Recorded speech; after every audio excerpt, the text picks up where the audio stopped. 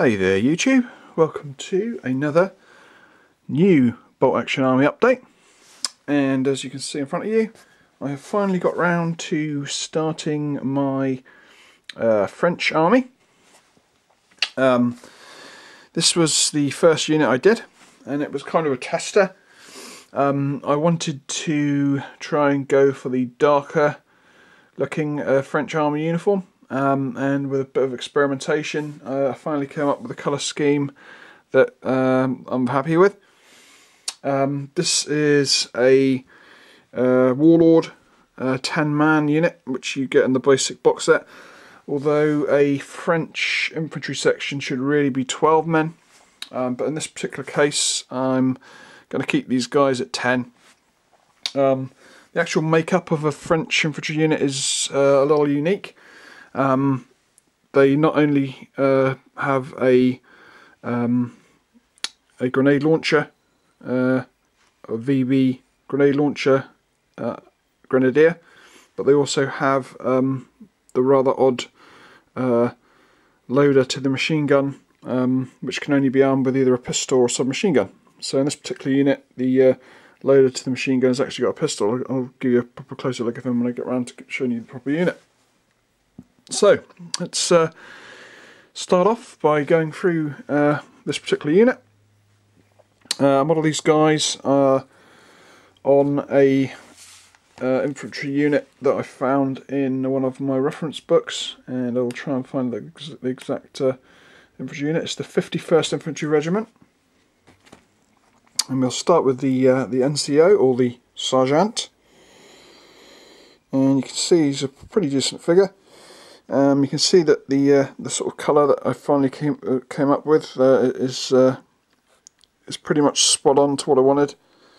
You can see he's armed with a rifle, again, which is a little unique compared to most other armies units, where you normally get the option to give the NCO a submachine gun, but in this case you can't. You can only have a rifle-armed NCO. So you can see the intricacies of the French. This sort of leather facing on some of the pouches. You can see his rank stripe there, which is kind of a double yellow chevrons on his arm. And this is a basic sergeant. I've made this guy, and like all my units, I have given him a name, and that is the first guy. You can see that the although I haven't actually painted the number on, I have given them the blue line across the top of his coat's collar lapels. I'm pretty chuffed with how this guy turned out. So that is the sergeant. Next up, we will go for the VB grenade launcher guy. You can see that it's basically a kind of an oversized rifle grenade, and it actually kind of ends up counting as a sort of a light mortar in Bolt Action. So it's kind of a pretty unique. Only the Japanese really have something kind of equivalent to him in their basic sort of squads.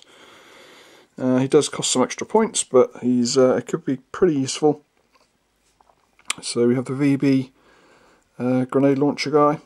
I think VB actually stands for, what does it stand for? The Vivienne Bessiere grenade. So that's the grenade launcher guy, and you can see I've given him his little red grenadier's badge on his arm, which of course is the sort of the smoking grenade. So let's go on to, let's do some regular infantry next. So here we have a bog standard rifleman, and of course he has his name. This particular trooper is a soldat second class, which means that he has no markings on his actual coat, or his long coat. And here we have, this is actually the corporal, I believe. Yes, the corporal, denoted by a single blue line in the colour of his infantry unit. And quite a cool posed figure, operating the bolt of his rifle.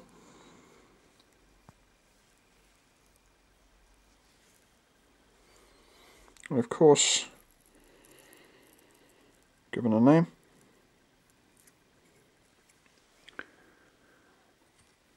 Next up, rather cool kind of advancing pose.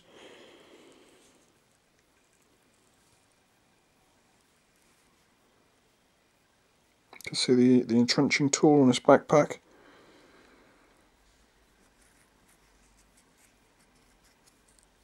And of course, this guy is a soldat second class. I used a French name generator to name my guys. Here we have another, looks like a second class infantryman, or soldat to second class. And of course, familiar name. This guy has got a French style moustache. And carry on, we've got 2 more infantry and then the LMG team. So here we have another bog standard infantryman. Like I say, I had to do quite 2 or 3 attempts at sort of trying to nail this colour down. I'll show you the actual paints that I use. The Warlord painting guide recommends that you use this colour here, green brown, which I actually found to be too light. All the sort of picture references that I've got kind of show the uniform being much darker. And although, you know, it's possible that they did have some lighter sort of versions around, I found this version to be too light. I then experimented with olive drab, which when I put it on actually turned out to be kind of too dark looking. So in the end I actually settled on a roughly 50-50 mix of these 2 colours together, and you kind of end up with a very sort of dark greeny brown, which is absolutely perfect. It's not quite an exact colour match, but I think in this particular scale it's pretty spot on, and I do think it looks pretty good. So here we have the last infantryman before we get on to the machine gun team. And this colour for the webbing I used red leather, but I base coated it with a sort of a reddy brown. I think I actually used a citadel colour, which was Morfang brown. I think I used. In fact, I definitely used Morfang brown as a base colour, and then I went over it with the red leather, and it comes up with a nice sort of compromise between the 2 colours. And also, of course, all the sort of red facing on the backpacks and stuff is all done with the red leather as well.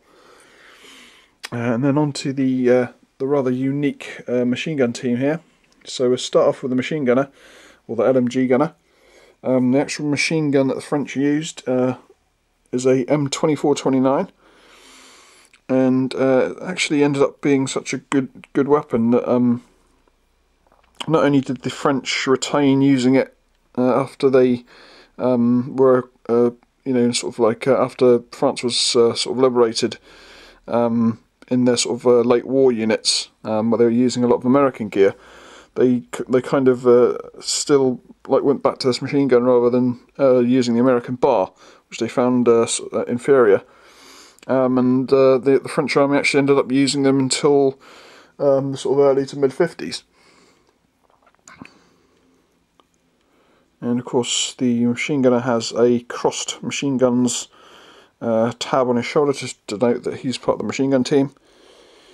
And yeah, he's a pretty cool figure, this. And finally, the rather unique LMG loader, which actually is only armed with a pistol in this case. So he is definitely the least armed person in the squad, and he's pretty much useless. I mean, I know that the LMG loaders are pretty much useless unless they use the machine gun, but if they lost the machine gun, the actual machine gunner, this guy would literally become pretty much useless, armed with nothing more than a pistol. But nice figure, all the same. And that is the first French unit. I'll give you another quick look at them before I swap over to what's next. So there you go, my first French infantry section. I was very happy with how they turned out, and like I said, they basically became the base of all the rest of my French infantry. The ones that I've already done and the ones that will be done in the future. Next up, we'll go for the second unit of infantry that I did, and these guys are a unit of Senegalese tirailleurs, which are basically French colonial troops, and these are kind of modelled on one of the units that, well, I'm not 100% sure, but presumably they'd be modelled on one of the units of, I believe 2 regiments of tirailleurs actually fought in Europe, and the majority of the rest of them ended up fighting, of course, in Africa and around the other French colonies. And this unit is again a little bit different in the fact that these guys have actually got a submachine gun armed LMG assistant. And so let's get going. We'll start off with the sergeant, who in this case is this guy here. When I first did this unit, I kind of forgot that the sergeants can't have submachine guns. So originally I actually did the submachine gun guy here as the sergeant of the unit, just by sort of automatic selection, just because every other unit seems to have a submachine gun armed sergeant. So in the end I had to kind of sort of swap them back round. So this guy became the sergeant. Quite a nice figure. Sort of looks like he could be assaulting with his rifle or sort of advancing towards a position. He is armed with his. The Senegalese tirailleurs were famous for their aggression with their native knives, a little bit like the Gurkhas. Although I don't think these guys are quite as tough as Gurkhas, but in a sort of a similar sense, they are well known for fighting with their blades. And you can see that these guys are actually equipped with a World War I style haversack. I believe it's the 1915 model. Like I say, from World War I, and it's got quite a bit of strapping there. You can see it's got like double strapping on the shoulders and more underneath the arms, and then it connects to the belt as well. So quite a complicated backpack, I imagine it would be to sort your webbing out. But this guy's the sergeant, and I used a Senegalese name generator to give them all names. So this guy is called a Matumbe Badru, and he is the sergeant. So that's the sergeant. Go on to some infantry next. Here we have a second class soldat, or just a regular infantryman, the lowest rank. We can see that the tirailleurs have this nice yellow piping on their jackets, and their insignia is a little anchor, which you can not, well, I kind of made it look as if there's something there, but you couldn't really paint an actual anchor on it. It's just not enough room, really. But like I say, they're based on the sort of basic French paint scheme that I came up with, and again they turned out pretty cool. And I haven't got a lot of experience in painting sort of African skin tone, and I think these guys came out pretty cool. I'm quite chuffed with how they came out, and you can see that I've actually given these guys eyes. The reason being that because obviously as a general rule I don't give any of my BoltAction miniatures eyes. But in this case, because of the dark skin complexion, I found it quite difficult to sort of like bring the face out with some expression, like obviously on sort of a paler flesh tone you can use various shades to sort of shade in the eyes and the details of the mouth and the face. But with this darker toned skin colour, I found it quite difficult for it not to just look like a sort of a plain dark face. So I thought by painting in the eyes, it will allow the sort of face to sort of jump out and give them some facial expression. And I also used like quite a light tone of brown on the lips to sort of give them that sort of slightly either sort of creamy brown or sometimes even sort of fleshy coloured lips that you sometimes get on sort of African skin tone. And I think overall it came out pretty cool. Here's another. This guy is actually a soldat first class, or is he the corporal? He's the corporal. Just check out his. Yeah, he's the corporal. Subi Tamarat. And I thought I'd choose a guy with his blade out to be the corporal of this particular unit. And again, you can see his scabbard there. It's got his blade out, which is kind of a sort of a mini machete. Kind of looks like. And of course, I believe these guys have some kind of special rule when it comes to hand-to-hand combat. I think they're they might be resilient or perhaps even tough fighters. Just have a quick check in the French rulebook. They do have the tough fighters rule. So let's move on. Go for the VB launcher. So here we have the VB launcher, nice different position. And they've given him his Grenadier's patch on his arm. You can see that all these guys have their helmets attached to their sides, which is kind of a cool thing. Although, not to say that I wouldn't have minded some of them being in helmets rather than having all of these sort of fezzes on. But yeah, quite a nice figure. And this guy is is he second class? He is a second class. Danzo Azizi. Quite a cool name. And next up, we go for another knife-bearing infantryman. Got a little bit of junk on his face, this guy. I'm just try and get rid of it. God damn. Sorry about this. There we go. Okay, so there he is. Another knife-bearing tirailleur. And this guy is actually a first-class soldat, Changa Wambua. Another quite cool name. Again, I managed to find a Senegalese name generator. So quite handy. Another infantryman with sort of a standard firing pose.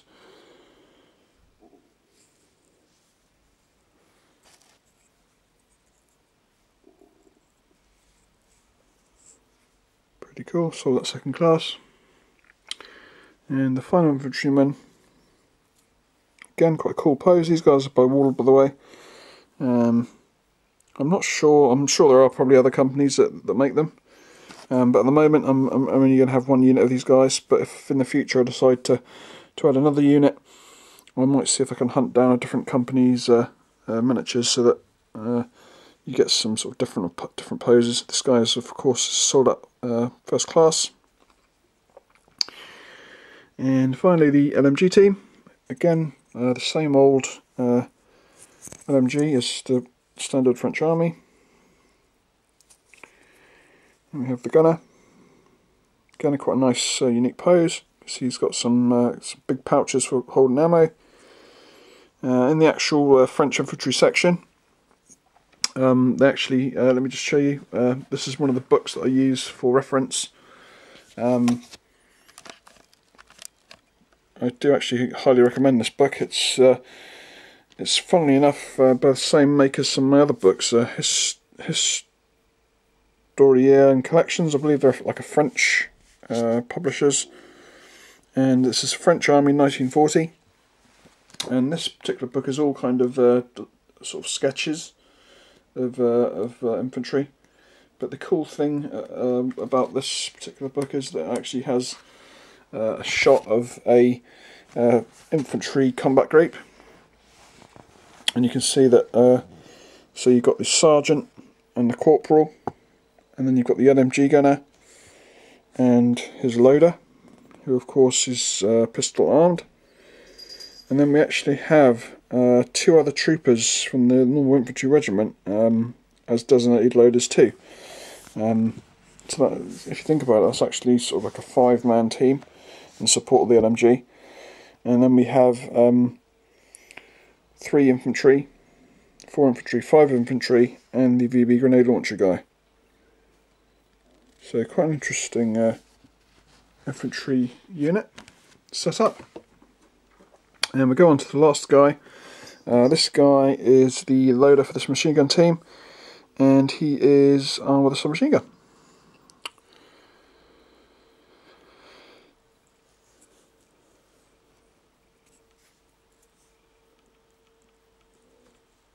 Came out quite cool. Again, and this guy is called, sold out first class, Bobo Adolfo.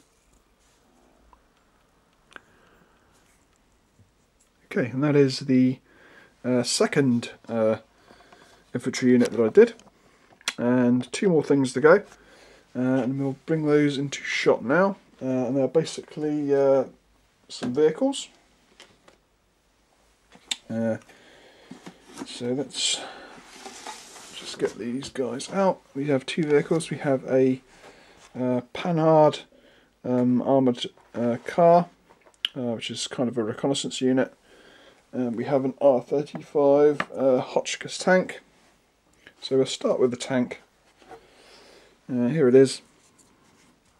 This is a Warlord model, and I was very happy with how this came out. I kind of based it on the colour scheme that was on the box, and did a little bit more sort of, I kind of found like the real scheme, and sort of slightly modified it to match the sort of the actual photograph that I found, rather than how they painted it on the box. And this is a funny little tank. It's not particularly amazing in any standard. I'll just zap out the information on it from the old the army book. It's actually a sort of a World War One sort of dated tank. It's actually yeah, it's a small tank weighing just over 11 tons, and the one of the sort of minuses about it is that it only had a 2-man crew, so it literally had a driver and the commander, and the commander has to basically do everything in the turret and command the tank. So you can see that it's kind of he's got a lot of roles to do, and of course it has a low velocity anti-tank gun, so it's basically a puny little gun. And although later in the war it was updated to a 37mm anti-tank gun, although basically in comparison this tank is pretty much a hunk of junk. But I do love the model. It's a nice little cute little tank. I love the way it came out. You've got the French flag on the front there, and the French like to call their tanks after French towns. So this is Alsace, and the commander with his blue and white dotted tanker scarf, and he's sticking out to have a look. Of course, a lot of these tanks were captured by the Germans, and a lot of them actually ended up being in Italian hands. So in theory you could basically paint one of these up to be in Italian colours. But you know, a pretty useless tank, but still quite a cool looking little model. And this is actually kind of my second platoon's tank, which is kind of designed to be the sort of kind of a support to the main tank, which of course is going to be a Char B1. The second vehicle we got is a Panhard armoured vehicle, or armoured car. And this came out kind of cool again. I based its colour scheme on a photo I found, and slightly modified it. The actual green colour that it used was a little bit lighter, but I decided to start off with dark colour and kind of highlight it up. And it's got this very unique sort of just brown and green colour scheme with the sort of the borders of the brown camouflage being bordered by black. And this is quite a cool little armoured car. It's got a nice cannon and a coaxial machine gun, and it's quite a cool little vehicle. It came out very, very cool, and I used some my French transfers on it, of course. It's semi-mudded up. It's not mega muddy, so it kind of still looks fairly clean. But yeah, I'm pretty chuffed with how that came out. So that is the end of this first French Army update. Hope you enjoyed it. I will of course do another update after I've finished some more units, and quite a short video in comparison. So I hope you enjoyed it, and I'll catch you next time. Catch you later.